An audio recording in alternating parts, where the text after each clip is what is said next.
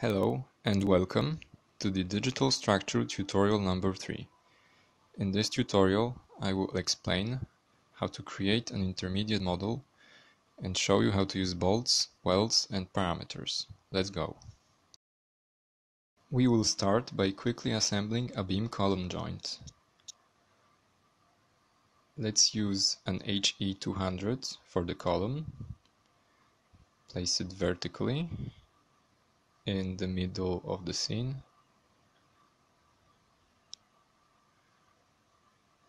Let's add a plate on the side of the column. The dimensions of the plate are 0.4 by 0.2. And let's add a beam, an IPE 300. And position it on the plate. For the sake of showing you both bolts and welds, I'm going to bolt the plate to the column and weld the plate with the beam. But before I can do this, I need to tell the software that these volumes are in contact with each other. Otherwise, they would be able to move through one another during calculation. The connect operation allows you to define a physical relation between volumes. Let's select the volumes. We can choose either a glued connection, which means that the volumes form a single mechanical entity, or a contact connection, or a friction connection, which is a contact with a friction coefficient applied to the faces of the volumes. Let's choose the contacts. Now I'd like to bolt the plate to the column. Before I can do this, I need to create a grid of points where the bolts will go. The grid is defined by an edge and a surface. The spacing parameters are explained by the image on the left. Knowing the dimensions of the plate, let's make it an evenly spaced 2x5 grid.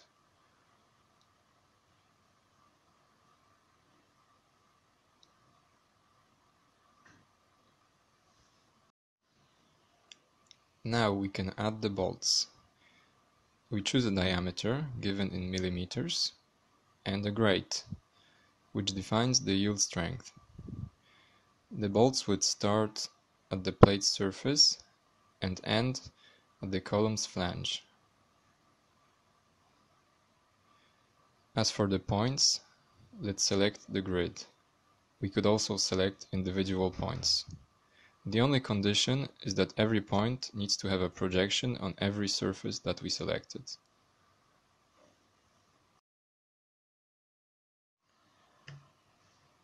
Let's say that, for some reason, we wanted to change the plate's dimensions or the number of bolts. Here I'm going to increase the plate's height. In this case, the bolts won't be spaced evenly anymore because the grid was defined using the top edge. To avoid this, we can create a parameter, h, that we'll use to define both the plate's height and the grid spacing. Also, let n be the number of bolts.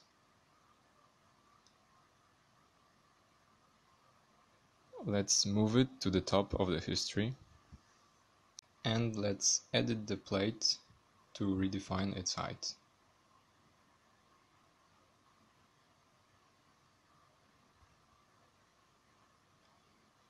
Now let's edit the grid of points.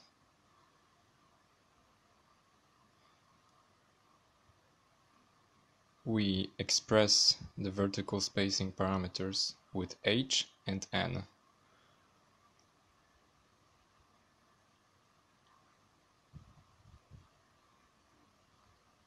This ensures that the bolts will be spaced evenly regardless of h and n.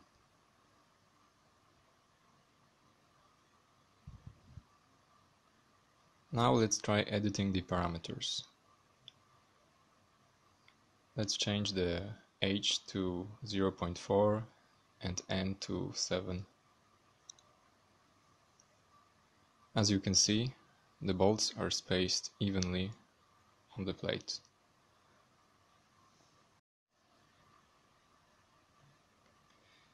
Next, we're going to weld the beam to the plate. We can choose the weld type. Each type's dimensions are explained by the image on the left. We will choose the angle weld. Let's select all the edges between the plate and the beam.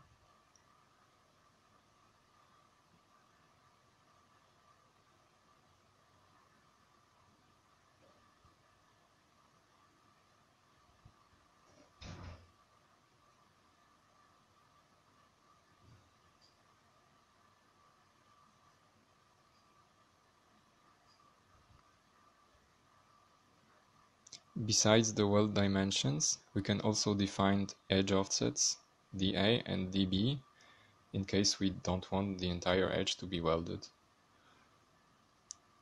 To give you more flexibility, all the parameters are defined individually for each weld.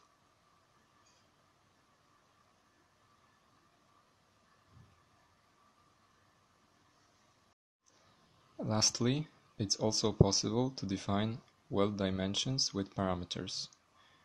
To add a new parameter, we can just edit the previously defined parameters. Let's call it P and make it equal to 0.005, which is 2 times lower than the default value. Now let's edit the welds.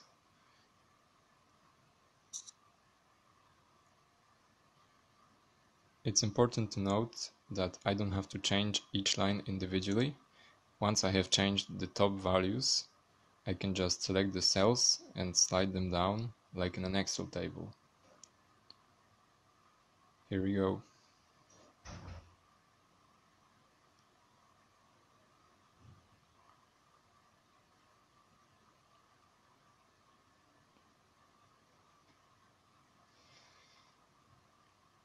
And as you can see, the welds are now twice as small.